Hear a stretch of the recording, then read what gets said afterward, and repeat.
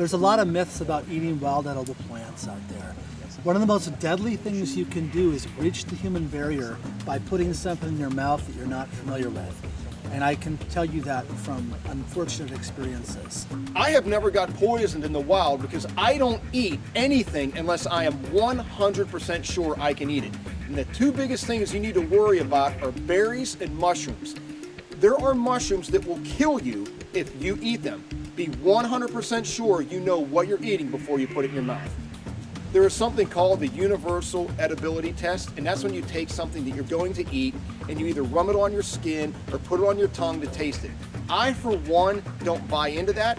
If you are not 100% sure, do not eat it. You can go 3 weeks without eating.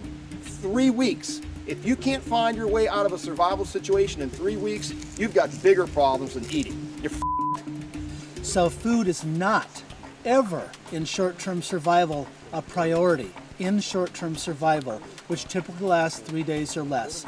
So if in doubt, do not eat it. Regulate core body temperature, prevent dehydration, prevent hypo and hyperthermia, signal for rescue, and get out of there.